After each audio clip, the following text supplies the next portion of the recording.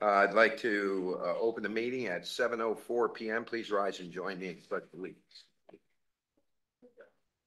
I pledge allegiance to the flag of the United States of America and to the republic for which it stands, one nation, under God, indivisible, with liberty and justice for all. Thank you. And like I said, good evening, everyone. First thing we're going to go to is department updates. Chief Trezino, you're on deck, sir. Good evening, everybody. Ren Fair is done for the season. Right now, we're in the high season for foliage viewers and apple pickers. So that traffic that you're seeing out there, that's everybody coming up to enjoy the beautiful mountains in the fall time. So we do want to remind everybody, make sure that you follow the posted speed limits, follow the traffic control devices, drive courteously. Police do take notice. Right now, we're in the process of acquiring new technologies, specifically townwide camera and license plate reading system to augment public safety. That's really going to propel us quite a bit into the future with law enforcement technologies. Very excited about it. That's all for now. Thank you, Chief. Anything for recreation, Rick? Yeah, Kathleen is unable to make it tonight. She gave me a list of things. So the basketball is still ongoing at Circle Field to the end of the month. We'd like to thank Coach McKenna last night. He donated a pizza party for the kids. They were very appreciative of it. It was a great turnout. The kids have really been showing up for the program. They're really excited about it. Trunk or treat is this Saturday, Powerhouse Park from 3 to 5. We still need trunks. So if you're interested in coming to trunk or treat and having your car there and handing out candy, please reach out to Kathleen here at the town hall. The paint party was a huge success. That was at the train station. She's planning on having another one with a Christmas theme, and it's scheduled for December 5th at 7 p.m. Information about the turkey trot will be posted on Monday. The walking club will now meet at Powerhouse Park on Saturdays at 10 a.m. Senior game day starts Monday at 1 p.m. at the train station. Chair yoga is continuing through the middle of November at the train station on Tuesdays at 1:45. Turnout has been great. Oh, good stuff. Thank you, Rick. Marissa? Okay. Public comments on agenda items. Any takers in the room? I see your hand going, but go ahead, Maria.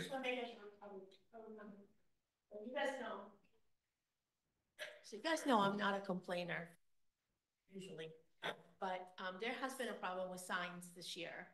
The signs, political signs, and political signs are protected speech, and signs that were placed, on the train station were sometimes taken, several times taken. So badly that I had to call the police. And I've lived in Tuxedo for 17 years, and I always feel like this town has been a town that accepts people how they are. And I have neighbors that belong to different political parties. I work with people who are different political parties, and I think that respect is important, and that's important not to take the signs of people you don't agree with off of the train station. I mean, they've been taken from everywhere, from the train station, from Route 17, from the area between Route 17 and Route 17, and that's not fair because the other side hasn't been doing that to the people who are taking them. So I know that we have a rule in our code not to put signs until 45 days before an election, and we always hold to that. But I think that we need to be respectful. I did speak to the police about it, and they said that they were going to start, and then since then they haven't been taken. But that's a shame. Yeah, Maria, I could test this one thing. The state highway was down, and they did the cutting. Yes, and they mulched Several signs, so Yeah. much so it made a huge mess on 17A in the intersection by the I light. saw that too, and We that was called all- that them, was signs from both we parties. made a complaint against that. They Right. had the people come back and clean it up because it was an absolute disaster by the Pollination Meadow and everything else. So I can't talk for the train station, but I know we did recognize that the political signs on 17A and by the Right. Pollination Right. were done by the mowers. Yes. And they did come back and clean that. Yeah, Sushare was there when it happened, but so, but the They ones in the didn't. train station. There's still debris in there. Were taken. There's still signs cut up in there?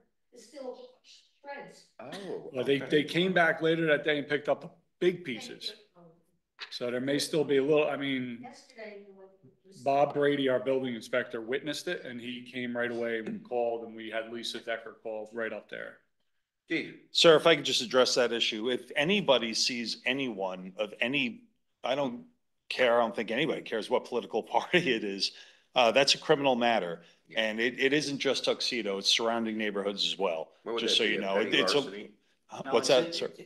Oh, it's a political, oh, It's, yeah, theft of political signs is an Yeah. unclassified misdemeanor under the election law. So that okay. is in our wheelhouse. If you have any information, we will absolutely act upon it. If you see anything, you know, suspicious, please let us know.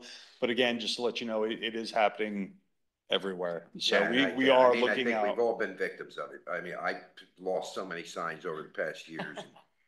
Just past cycle, we lost a lot. I'm sure you did too. They don't, I don't know what the motivation is, but certainly, you know, it's a horrible situation when you have to resort to that level, right? I mean, like those signs. I mean, I really don't care for the signs anyway, right? But I agree with the First Amendment and the right to post them. But, you know, in this particular case right here, if you're working with the chief and he's aware of it, then we support any initiative that we can get behind to stop that particular problem. Thank you. Do you Anybody guys have a else? question? Oh, Jerry.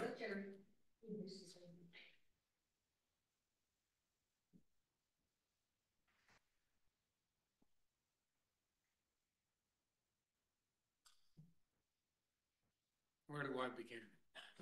Let me get my pen. Well, remember, Hold on. this is gonna be about agenda items. I know, Okay. with Kathleen's report, the tree lighting's December 5th, and then paint party also December 5th. Paint party is December 5th at 7 PM, yes. And the lighting at train station, December 5th? She, I think that's what she told us last meeting. unless that's what she's meaning by Christmas themed. I don't know. I can only answer for what's on this sheet. Well, I'll follow up with that tomorrow. Okay, I believe the Christmas party, this is my assumption, is not Friday typically. well, she That's said the December 5th Okay. when she was here last time. Okay, That's why she probably misspoke then, so I'm looking at the calendar, Friday's the 6th, so that makes sense. Yeah, well, I'm just, Yes, this is. I'll make sure she has the right date. because we'll be in southern Florida. Jerry, speaking of that, are we gonna decorate the train station this year? Yes, Okay. Is there anything we need to do for that? Is supply wise, or you have all the clips? I know that was an issue in the past. oh, we get clips, we got clips. And whatever. You don't need any assistance from Rob, ladders, or, Well, the only thing we need from Rob is he puts the, ornament on top of the bus stop? fire. Oh, over there. On top of the peak, Okay, and also the lights that go over top of the peak of that. okay. So you're gonna talk to Rob about that, or you want us to? Okay, all right. Also, some of the folks in the Parks and Recreation and Advisory Board said they would volunteer. I already volunteered, and others said that they would volunteer to help you, not just the two of you. The three of us, What else, Jerry? that's it. Okay, Yeah. thank you. Jerry, That was easy. is there Um, something about electricity at the bus stop so we can do lights over it? Well, I've spoken to Rob for several years about putting electricity on the outside of the bus stop. I thought there was a heater in there. Isn't there electric already in there? The electric's in there, but people go in and pull the plug. Okay. All right, we'll look into that too. That makes it a lot easier if you have an outlet there. Yeah, on the outside, because if you have it on your eaves, then it's harder to reach. Okay, You need a ladder or something. makes sense. Oh, okay, makes Okay. sense. Thank you, Jerry. Sue? Welcome. That was it.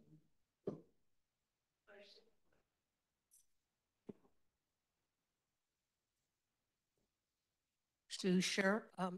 Also talking about signs, but differently. I think the code about the number of days before elections that signs could go up was created before we had early voting. So, so that kind of doesn't, the number of days before doesn't match if we're voting like by October 26th, it would seem to me that we need to look at the code and Mhm. state it as different from X number of days before election or X number of days before the first voting. I always assumed it was October 1st, no matter what.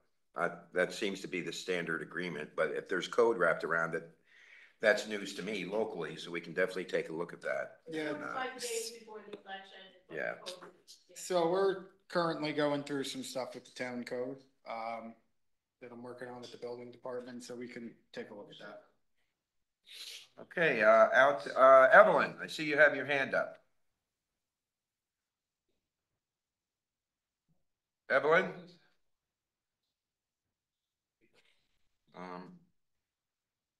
Jerry, can we have our meeting and take that off? Evelyn, I guess one more time, is she not on mute? Is she, are we, She is. I mean, are we forcing it? Okay, all right, we'll come back to Evelyn. Any more comments in the room about agenda items? Okay, we're gonna proceed. We're gonna open the public hearing here for introductory local law, so, I'd like to make a motion at 7:16 to open the public hearing on introductory local law amending local law number 5 of 2022. Wow, like I said, 7:16 PM. Do I have a second? Second. All in favor? Aye. Okay, great. At this time, I'd like to invite Mitch Newman and his Lennar team to come up and give us an overview of what's contained within this particular amendment. So you have the floor, sir. Okay, thank you, everybody. And as you said, Mitch Newman, I'm Vice President of Land with Lennar's New Jersey, New York Division, and we, excuse me, appreciate the opportunity to be here tonight. What you have before you is a request to amend the special permit that was adopted in 2022. And what we have are a couple of presentation boards and another overall board that shows it from an aerial view. There's a lot of numbers in the request for the amended. My preference is to talk about this in the context of a story, if you don't mind, to tell you what are we doing, how did we get there, and where do we want to go. And then if there's any detailed questions, oh, there you are. Ashley is our planner, and she is instrumental in drafting everything involving the special permit. So she'll be there to clean up or answer any details.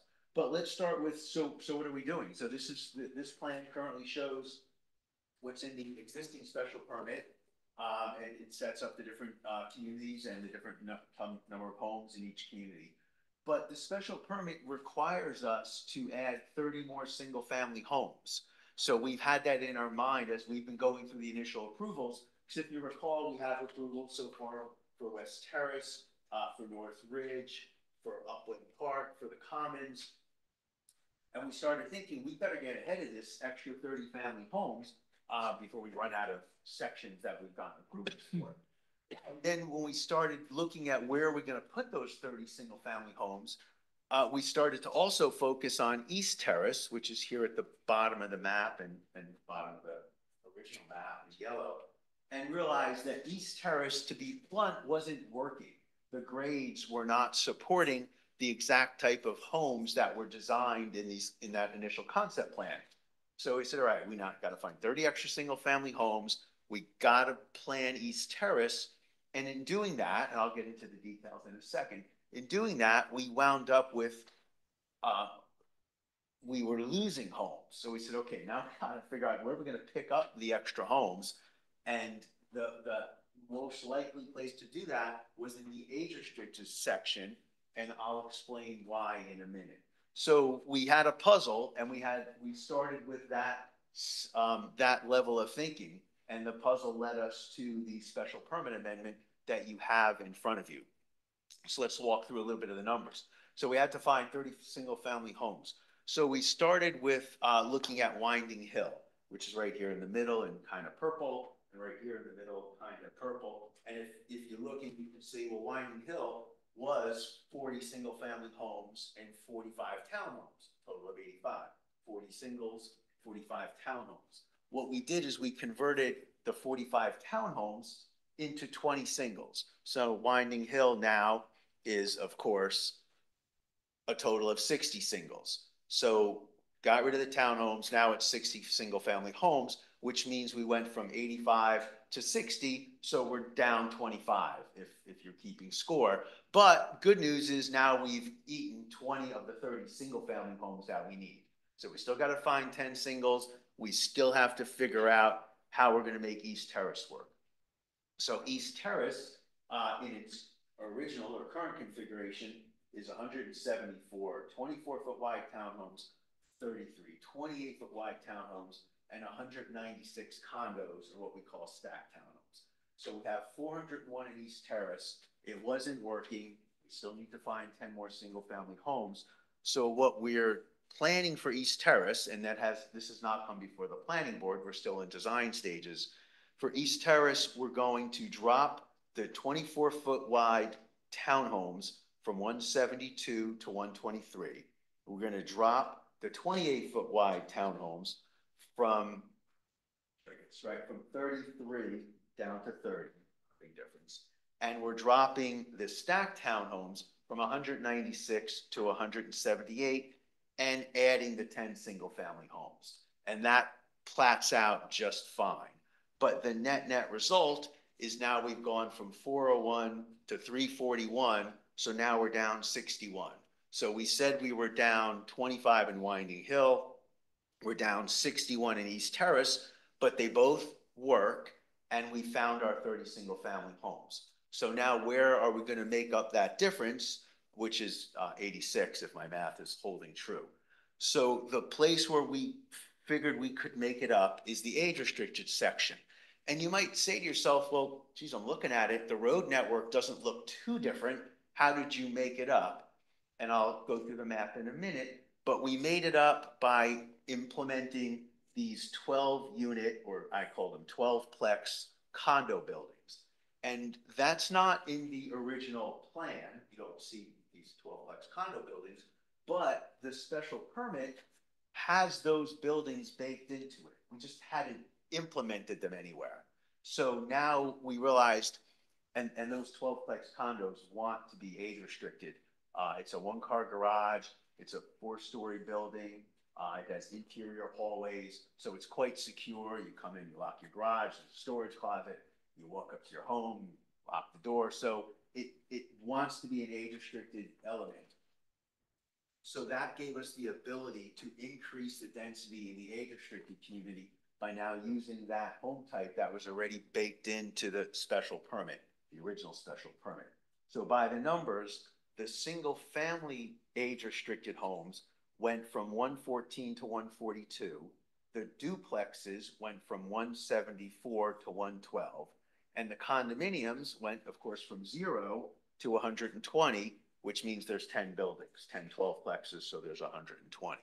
When you put all that math together, our unit count does not change. It remains at 1609, and our bedroom count did not change.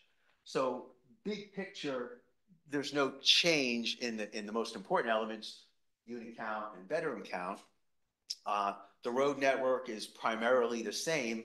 And as I said, in my vernacular, we moved some of the chess pieces around because we had to start with, we got to make up those singles that the special permit required us to. And that just rolled into these changes. And when we talked to our planner and our attorney and said, okay, do we have to do anything? Or do we now just come to the planning board for these next sections? Brad and Ashley said, no, these rise to items that do require a change in the special permit because the special permit had various limitations on some of these elements. So that's the story of how we got there and why we're seeking relief from the board for this amendment to the special permit. And of course, as I said, Ashley can go through any of the minutia or the details that resulted in the drafting to get us here. And the market studies are showing, I think we heard that, I like the term active adult because I'm there now and I don't like senior citizens. I hear you. But I've been there for a few years. you know, from my interpretation of being involved in the special permit for years and years and years, this fits right in the master plan. I mean, this is actually an accent to it, and it actually parlays into your studies for marketing. So 100%. We actually, and this isn't very scientific, we get calls and emails and inquiries, and so many of them are focused on the age restricted section. Folks want to downsize, they just want to find a new opportunity in a common age group. And the age restricted section will have its own clubhouse, pickleball court, dog park, and a couple other features, so that they want that lifestyle. But they also, and this is what's most telling is, and this is what we think is really going to drive this community. When the age restricted folks, okay, when I move in there, when people my age move in there, in my head, I'm still only 22. Something's going on. But when those folks move in there, you know what's going to happen. Their sons and daughters are going to move in here because they want that natural daycare system of taking care of the kids. So that's why we see it's just such an incredible compliment to have an age restricted section right next to a family section. So we're really comfortable that this will work, and we're really excited about adding in the, as I call them, the 12-plex condos, because it also facilitates those snowbirds that although there's lots of things to do here in the winter, they might just want to be in South Carolina or Florida. right. Knowing they just lock their door and they have a safe and secure home that they can leave. Right. And I know when you introduced the 12-plex, which I think was this summer, right? Yes. Yeah, we actually have the plans. Rick and I have them hanging on the wall in there. I don't know if you guys have any depictions. No, I didn't bring architectural. Very, very, very beautiful. Yeah, we sold out of them at a community in Morris Plains in North Jersey. We called it Venue at American. And it was the first time we tried them, and they were really popular. We weren't actually sure what was going to happen because typically the age restricted buyer is single family. We've had success with our duplexes, but it was a whole revelation for us that the condo is making a comeback. But they're not small. It's, I want to say 2,100 square feet, somewhere in that neighborhood. Over 2,000 square feet. Yeah. And they're 2 bedrooms and a study. So it's quite large, which also scared us that we were overselling the market. And it turned out that we were right where we needed to be. Sometimes you're lucky or you're smart. It could go either way. Any questions from the town board before we go to the public? I have 2 questions, not necessarily, I suppose, related to this, but I would like to ask them. What's the total percentage of the bedroom count in the active adult community versus the totality? Yeah, I'd have to ask Ashley. She has all those. I don't have those details. Just give me a second. And then, Usually for percentage is what I. yeah, rough. Well, I I'm not can give you looking the for an number. exact. We have the numbers. I don't think we have the percentages Oh, translated yet, but we'll do some quick math. So then- we have, there's a total of 3,620 bedrooms in the entire development. And of that, 2,872 are unrestricted. So those are open to anyone. Okay, so it's about 800 roughly of the 3,600. Right, about 30. And then I'll ask a question I know I get asked a lot. A rough idea of when you guys anticipate breaking ground? Yeah, we ask that of ourselves all the time. We actually had an all-day tuxedo meeting. I got to leave early because I had to drive up here, so I was thankful for that.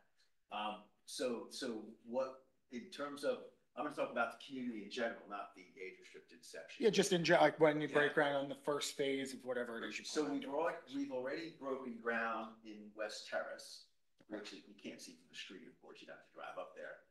The idea is that we're going to hopefully have building permits in West Terrace, let's say in the next 30 days or so, which triggers different monetary obligations that we're trying to get ahead of.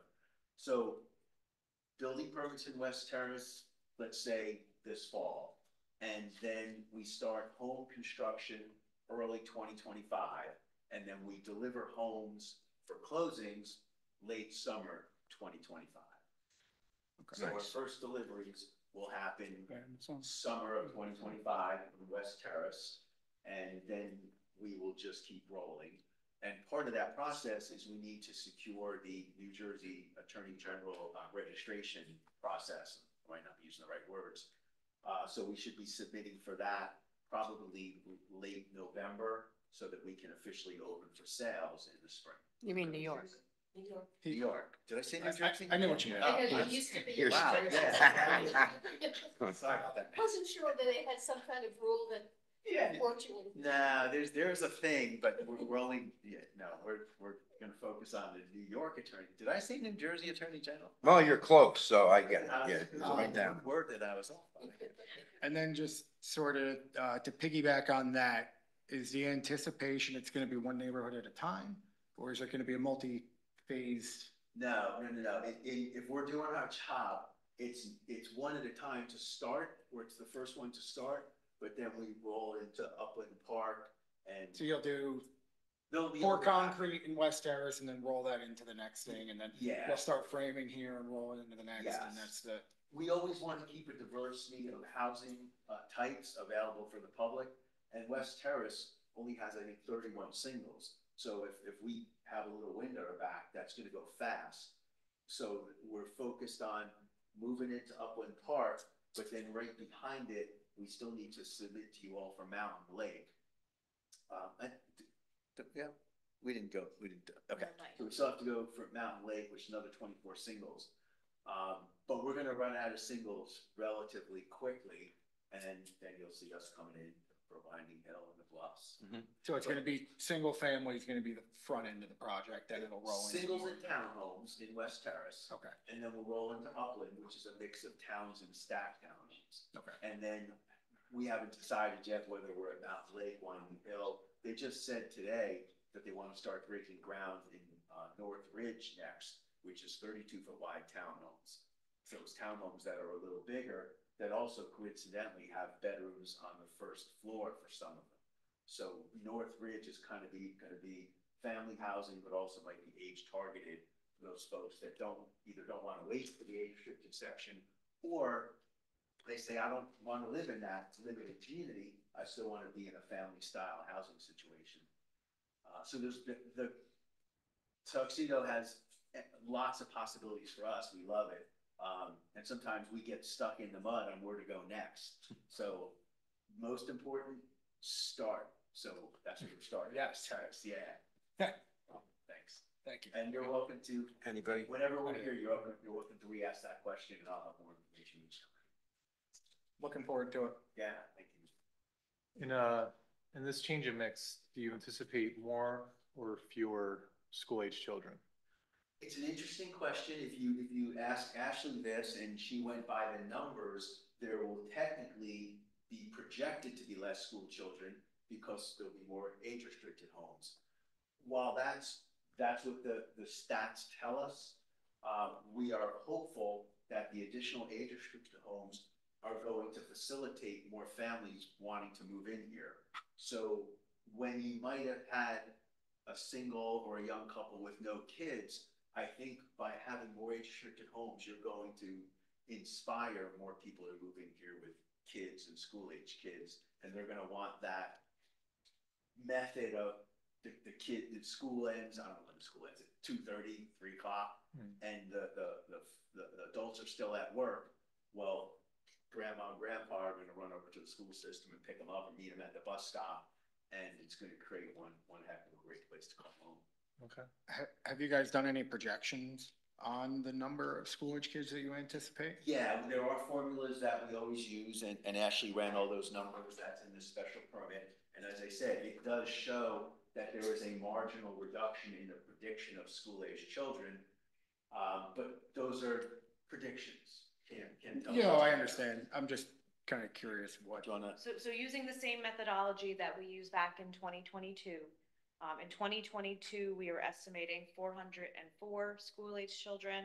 We are now estimating 354 school-age children. We'll know more when we start bringing them in. Okay. And where are they gonna go to school? Where are they going to school? The Tuxedo School District? Have you guys been talking to them about any Yeah, progress? yeah, I've met with Jeff, at least a couple times, and, you know, our conversations are, hurry up, well, that's his side of the conversation. Hurry up, we can't wait for your school kids. My side of the conversation is help me sell it, and, he's working on coming up with, I'll call, probably this isn't the right way to say it, a sales pitch on why Tuxedo is a great place to go to school. And in my way of looking at it, one of the things that makes it so dynamic and different from every place else is this teacher to student ratio is really low, which is, you know, Jeff might say, well, that's what I'm trying to fix. I'm trying to get more students. But from our perspective, it makes it so unique that we can tell our potential homeowners, where else are you going to get this really low one-on-one student-teacher ratio and give your kids the best opportunity for a great education? So the negative is actually, from our perspective, a positive.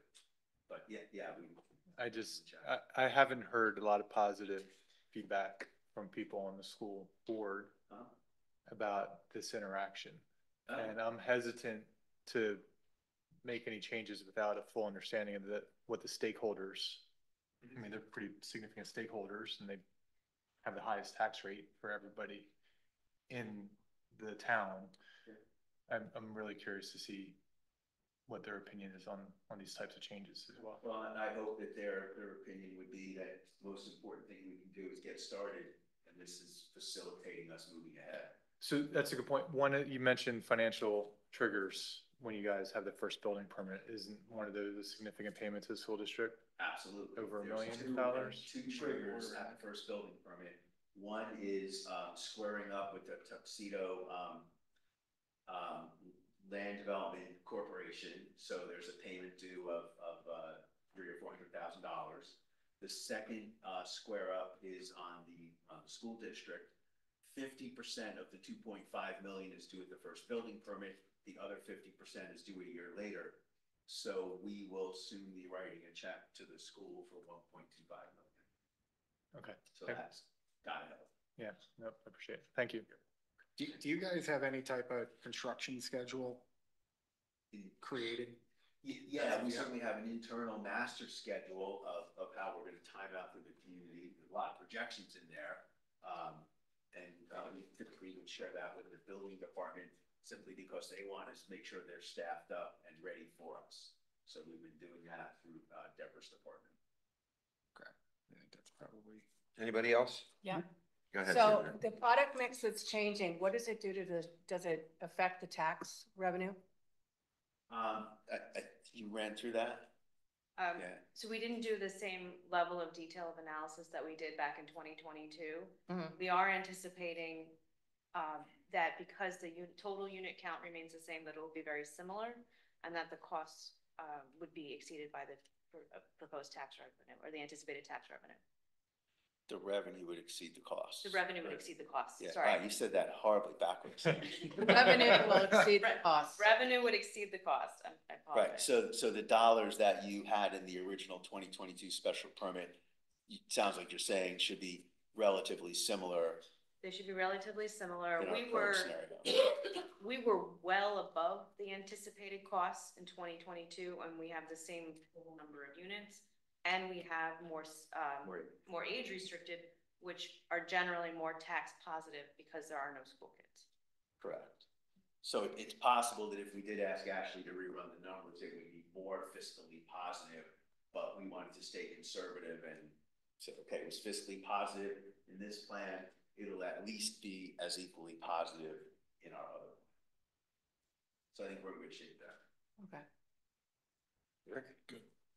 We did do a sensitivity analysis back in 2022 to account for some modest changes in the layout and the tax rates. But I think we're well within our sensitivity analysis. Okay, let's open it to the public. Any comments on this issue? Here in the room. Maria. the chatterbox today. No, I think that I know that originally when our town board, was looking at this, development, and we wanted more single-family homes because that is what brings, you know, kids, and also, you know, a lot of people prefer that. So I was happy to see that that was the case. So as a sideline, I stayed in a Lennar home when I was at San Marcos, California this year. And they were like, it was the best designed home I have ever stayed in. It was just beautiful. Everything that you'd want to have in your home, it was there. And I was like, oh, I live in an old house, so. Well, that's California. You were just mesmerized by things in California. Any other comments here in the room? Okay, we'll go out to the Zoom land over there. Anybody have any comments?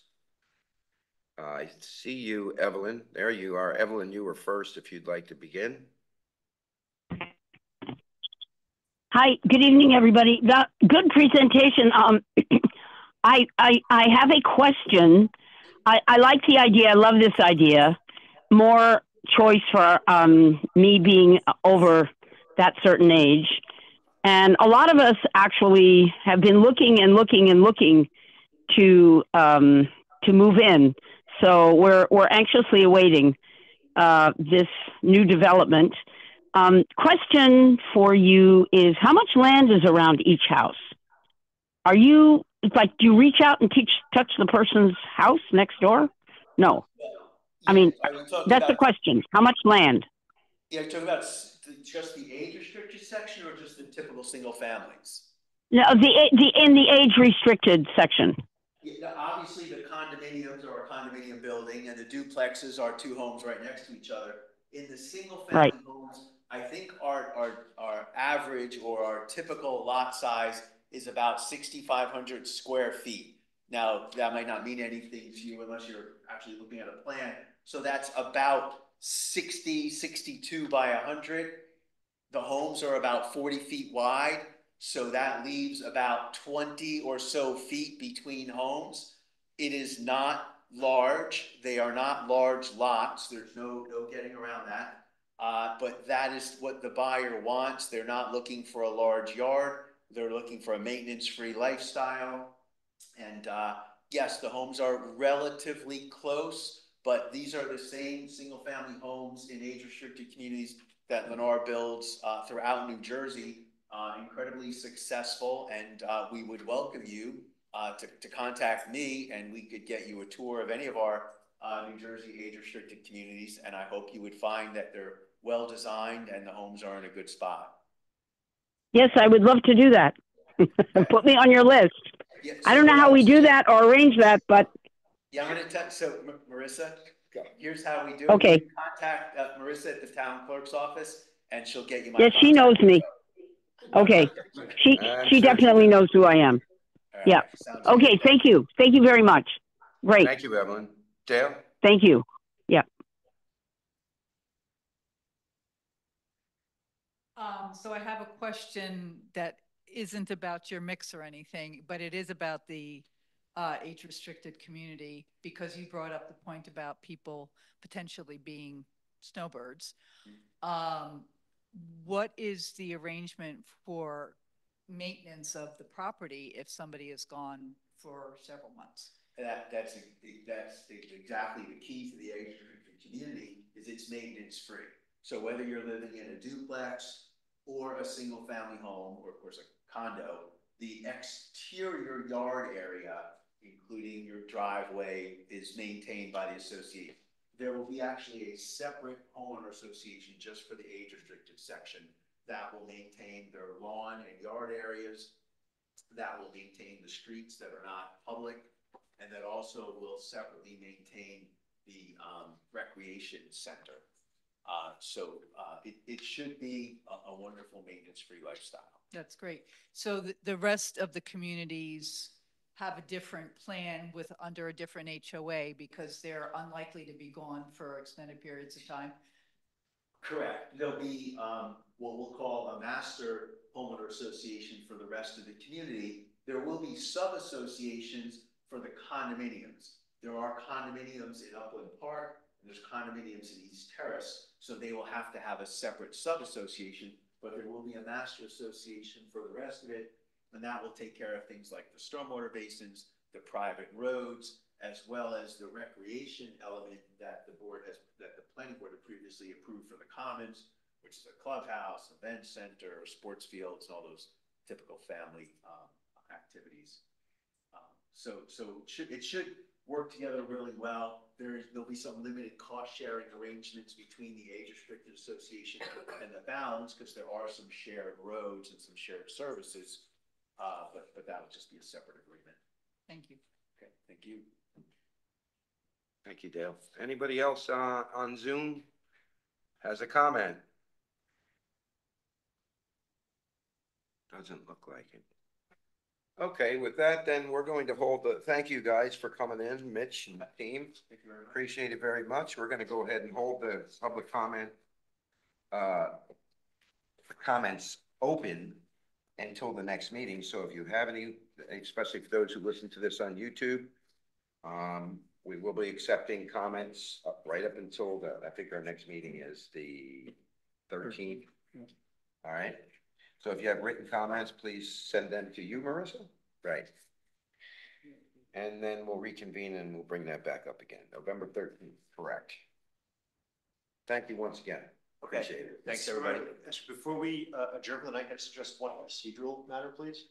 So tonight was a public hearing technically on the local law. Right? The local law is a remnant from the 1998 approvals that have carried through certain development restrictions on the project. So the only change we're seeking to the local law that's carried out throughout the years is a reduction in the minimum number of duplex units. So that was the public hearing that was noticed and held this evening. I understand you'll carry it over.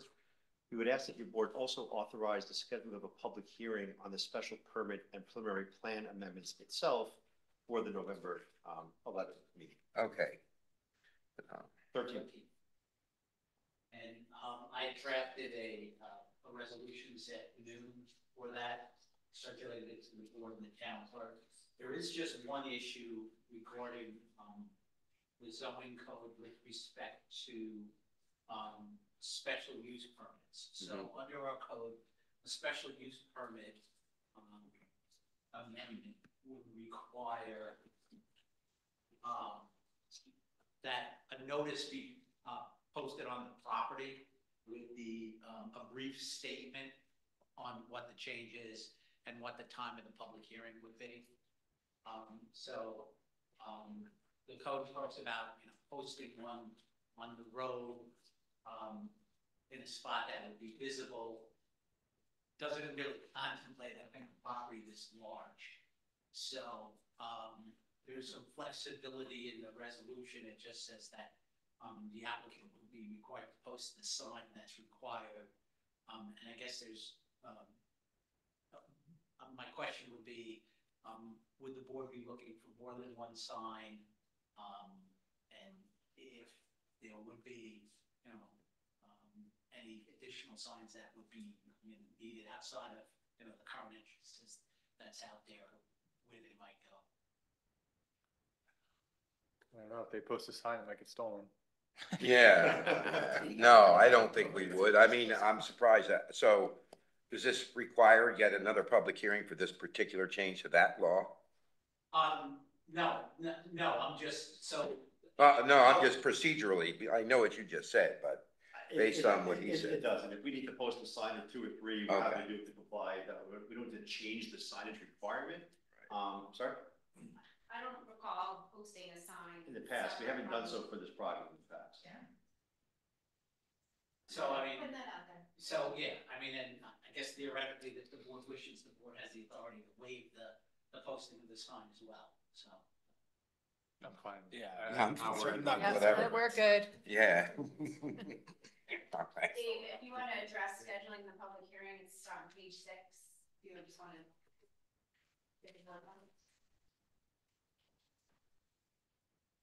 So, public hearing on which matter? So there's two procedural items that's before the board. That's what I was asking before. One is the local law. Right. To amend the count of the single family, that's the public hearing that was scheduled for today. That's right. And then in conjunction with that is a more detailed special permit, which was, multiple 20 some odd page document. Right, that's the amendment, correct? That was adopted in Yeah, okay. 2022 and there's some. All right, so we could set the public hearing for the 13th. Right. Okay? And then just for the record, we're gonna go specifically waive the posting. Perfect. Okay? Good. Second. All in favor? Aye. And just a foreshadow, what you heard tonight from Mitch and Ashley is the presentation of the special permit, right? So they do an abbreviated version for the public hearing in November, but you got the full picture tonight. Yeah, I see how it segues in. Perfect, yeah. Okay. No problem. Good night. Have a good night. Thank you, guys. Thank you. Thanks, everybody. Good evening. Okay, on to agenda item number 1, resolution to authorize J&G Law for a tax certiorari proceeding.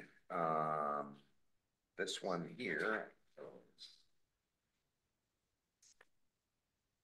So. Page 5. Page 5, on page 5. Oh, here we go. That's number 4. Where is the exact? We don't have it. Okay, so this is actually, we're engaging J&G to actually represent us against in a tax search. We're not used to seeing that, so that's why I'm asking. Okay.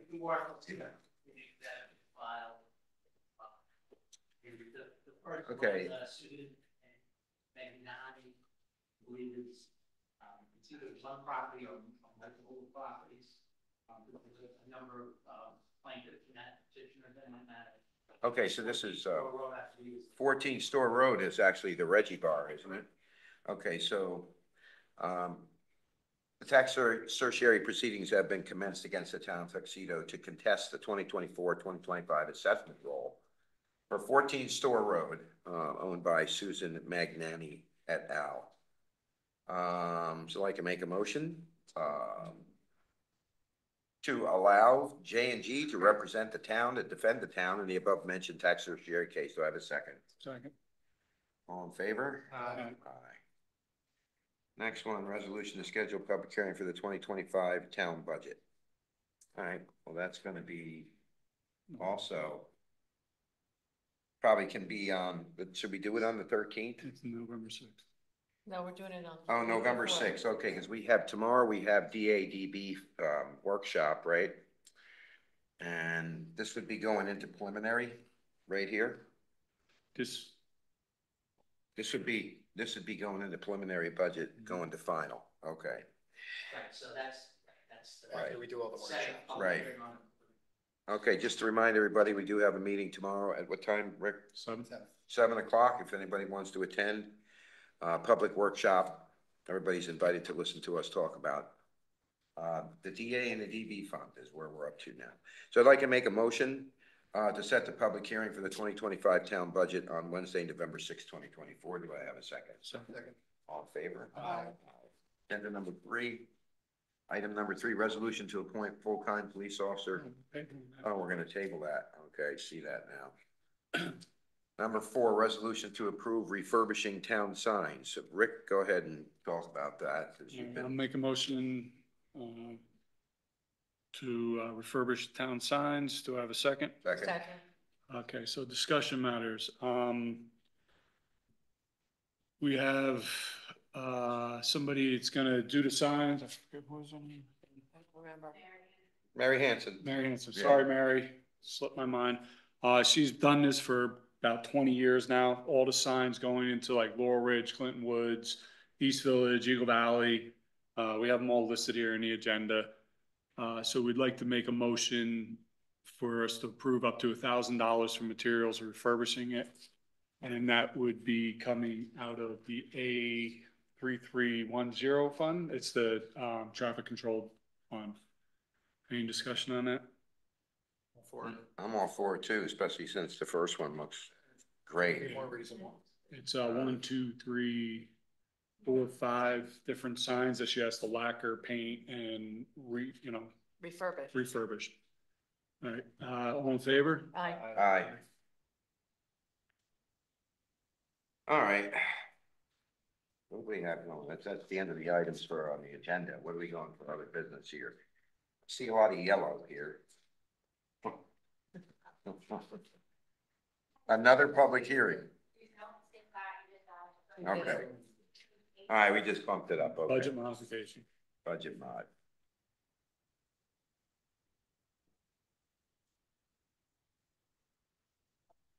Okay, so, budget modification, I'd like to make a motion to the town board authorizes a budget transfer for a total of $150,000 from the general A fund to A.7110.2. And Rick, you can go ahead and explain what that code is and what that changes. I guess I'll second it, and then discussion is, this is associated with a grant that Deirdre and I have been working with Fred Brella. It's the CREST grant for the Powerhouse Park and putting in a playground set.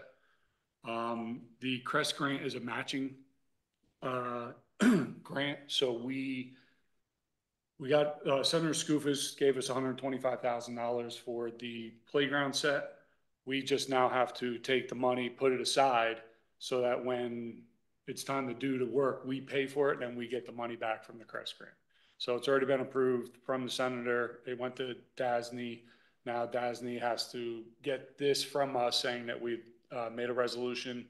We give them our quote, and then we submit the paperwork. We have to have it in by the 30th, and then everything will get transferred back to us. And then it comes springtime about, we'll get the money. Well, we'll get the approval to start the project. We'll pay for it, submit all our bills, and then we'll be reimbursed. It'll be put back into the fund. So we got to put it up first to get it. So that's what this is for. Can we budget for this for next year instead of modifying? You could budget for it, but you'll lose your grant. So it's $125,000 that we're getting from the Senator Skoufis, and we have to have the paperwork in by October 30th. What paperwork is that? Just the resolution? It's the DASNY paperwork. It's just paperwork. It's the resolution. We already got the quote for the $150,000. There's a letter that DASNY requires that shows our bank accounts, that shows, in good faith, we're going to perform the work in a timely manner, and some other things that declaration from the town supervisor stating the work will be done in by a certain time. And we have to commit the funds up front. We have the funds in the A to. Yes. Yes. So we have to commit it in order for them to register the fact that we'll get it. We can't yet budget. So I get that. So from an accounting point of view, what would essentially happen was, if you would make this budget amendment, you would earmark the funds, because the funds is likely going to be spent next year, not this year. We're committing the funds this year for the budget for work to be done in summer of 25. Right. So what would happen is you would earmark the 2020 budget. Those funds would continue into next year's budget. So it's technically not going to be budgeted next year. It'll come out of 2024 funds. It's a committed fund from 2024. Correct. Which rolls into 2025 to be paid. And then it will be reimbursed. And I think technically the money coming back in, you may want to talk to the bookkeeper about the reimburse. I would think the reimbursement money will actually come in 2025. It comes he said within 30 days of us signing the paperwork. Yeah. We already sat down with the accountants and with Fred and everybody. And once we complete the project, as long as all the paperwork is complete, which it is. Well, it will be once we do this resolution. Then we will get paid back 30 days after the completion of the project. Correct. Once we submit the bills and Yeah, right. But the reimbursement will happen in 2025. Correct. Yeah. To the general aid fund. Right.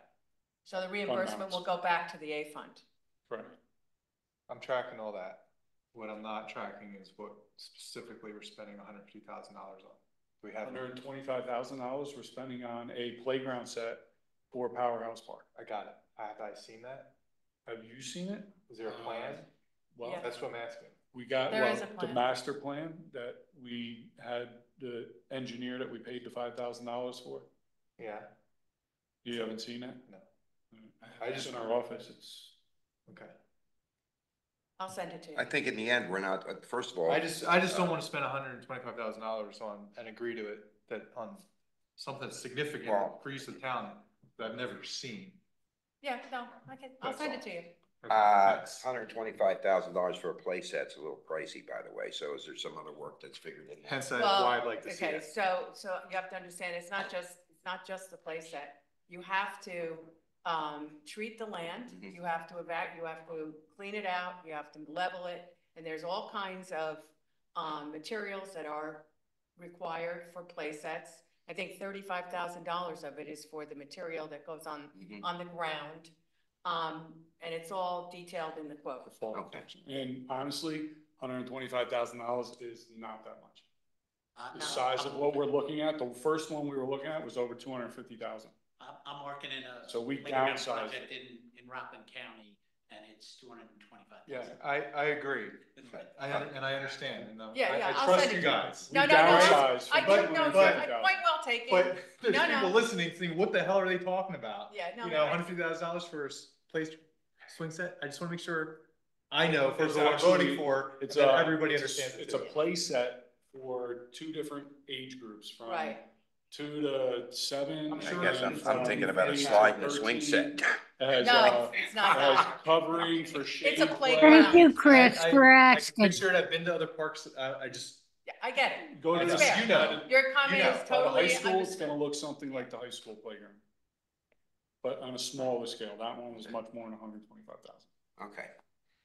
All right, cool. All in favor? Aye. Aye. Aye. Second resolution is what Rick just said. This is the second part of that. So I'd like to make a motion to approve the cost of up to $150,000 to use towards purchasing playground equipment for Powerhouse Park to be reimbursed by the CREST grant. Do I have a second? Any further discussion?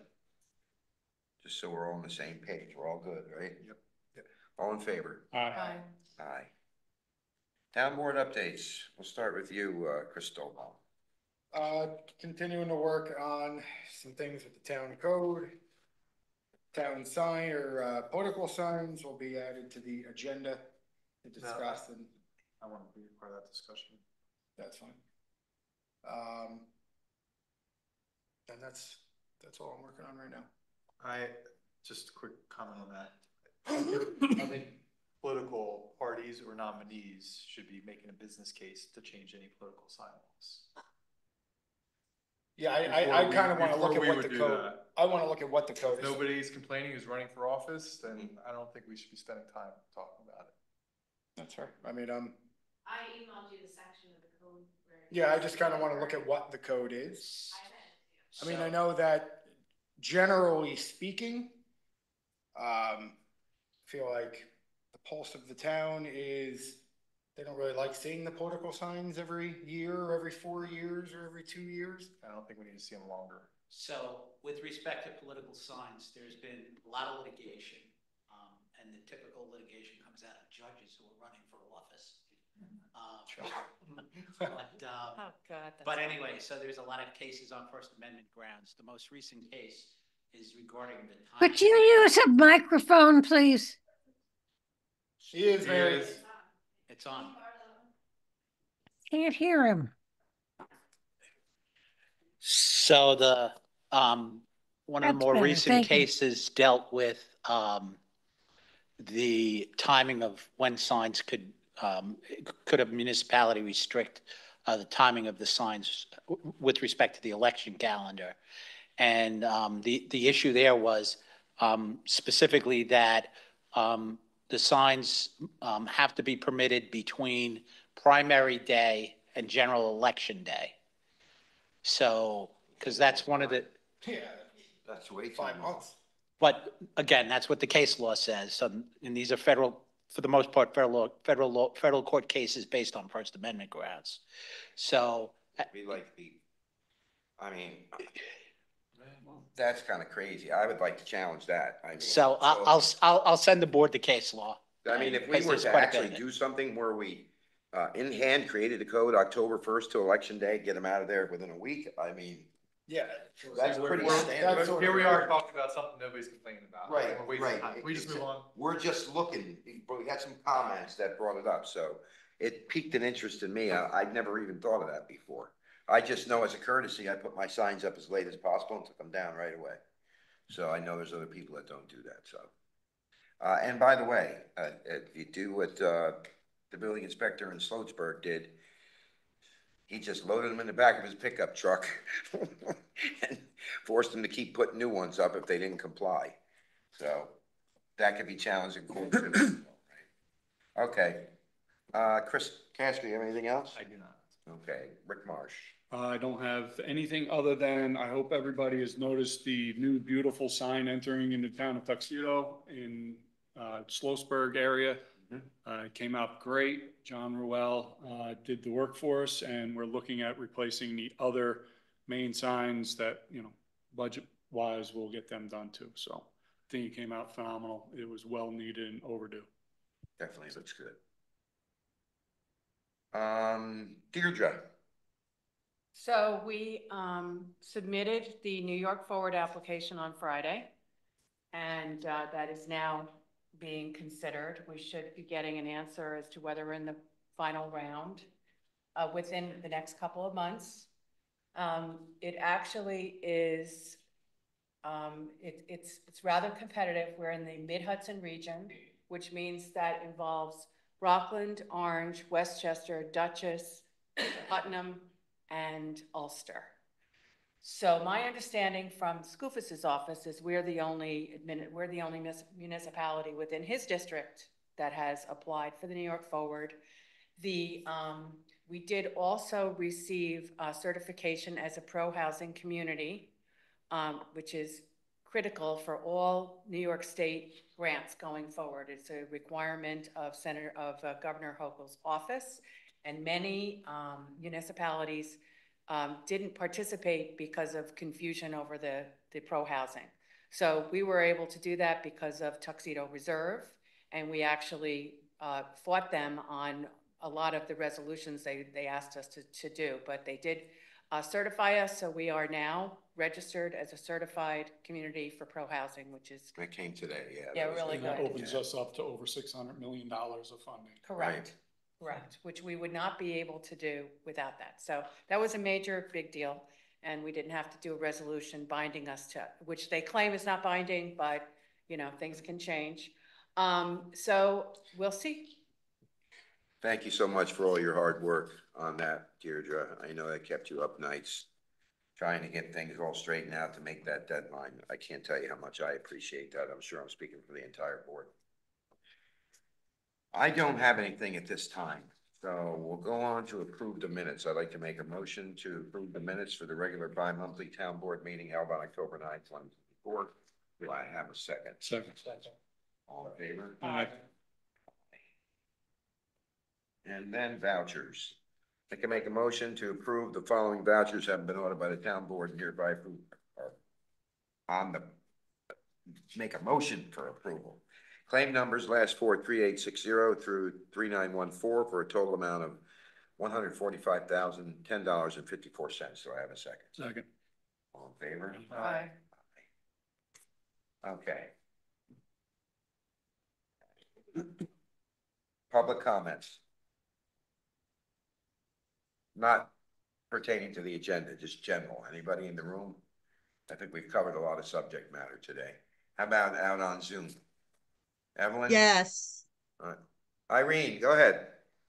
Hi, everyone. Hello. I'd like to follow up on the building at Tiki Field. And I don't think it was made clear the last time I spoke about this building that a tree fell on the roof, and that's why the roof was damaged. So whether it's a new building or an old building, there would have been damage sustained from the tree falling. And currently, the tarp on the roof is not secure any longer. So if we end up getting some rain, which I hope we do, there's going to be further damage to that building. And Mr. Marsh had said that the insurance company deems the building unfixable, unsalvageable. I'd like to know where we stand with the insurance company and what is going to be done in place of that building and with that money. Now, that building was not just only a concession stand, It's also a storage unit. And 2 years ago, that building was used for Laurel Ridge Community Day. And the building looked fine to me. It still looks fine to me, except for the roof. But whatever the insurance company decides, I guess that's what it is. Also, this morning, I was down at Tichy Field again, and it looks like another tree fell on the red tall building. So there is damage there also. Doesn't look like the roof, but there's damage to that building. And with all that said, these 3 buildings have been neglected at Tiki Field for a long time. They need to be maintained. And it's a shame. The only thing that's been done to Tiki Field was when the tennis court and the basketball court was updated. And there's a pickleball court now. People use that field and that park more so now since it's been updated. So I would like it to continue to be updated and maintained. I think it's important as a town that we take care of what we have and maintain it.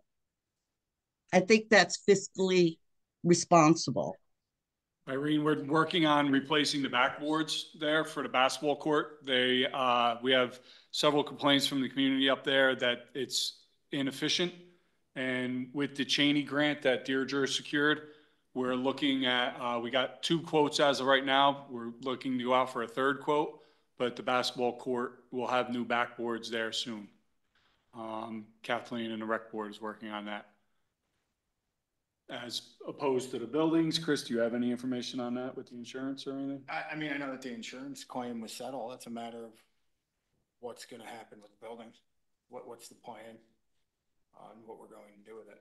That's recreation. So yeah, we'll discuss that. And the news about a new tree hitting the building, we'll have Rob check it out tomorrow and call the insurance and see if they come. Yeah, it's the tall red building. Yeah, the press box or the Yes. score box. Yeah. All right. Well, thank you for letting us know that. We'll have Rob, excuse me, Rob and his guys or somebody call the insurance company and get Rob up there and we'll investigate that. Again, I would like that park and field to be maintained because people do use it. And the homes in Laurel Ridge have been selling at a high price the last few years. And we deserve a nice looking park that's functional. We are trying. We're putting approximately $1,500 to $2,000 just for basketball hoops up. Yeah, I mean, so we are maintaining it. Grass is being cut and stuff. It's not being totally neglected. It's maintained by the highway department. I mean, the playground is relatively new. The tennis court is relatively new. The chain link fence is falling apart. And there's holes in it. Okay, we'll have Rob take an inventory this week and we'll get back to you on progress. Okay, Irene? Thank you. Thank you. Anyone else? Comments? Okay, at this time, I would like to make a motion to enter into executive session. Oh, sorry. Evelyn, you have something else? No, that's okay. You said something and anyway, I was interested in this last comment about the building by Laurel Ridge for Laurel Ridge. Okay. I don't know exactly where those buildings are, but sounds like it's worth we're gonna investigating. You're doing it. Yep. All right. Okay, great. Okay, thank you very much. Okay, have a good one. You too. I'd like to make a motion to enter into executive session to discuss a personnel matter at 8:12. Do I have a second? Second. All in favor? Will we be taking action? Mary, if we take action, I'll phone you. Thank you. Landline, please. Mary Gretzer, if you can hear me, we are not taking any action. I'd like to make a motion to adjourn executive session at 9:16 PM. Do I have a second? Second. All in favor? Aye. I'd like to make a motion at 9:16 PM to also adjourn the regular bi-monthly meeting. Do I have a second? Second. All in favor? Aye. Have a good evening.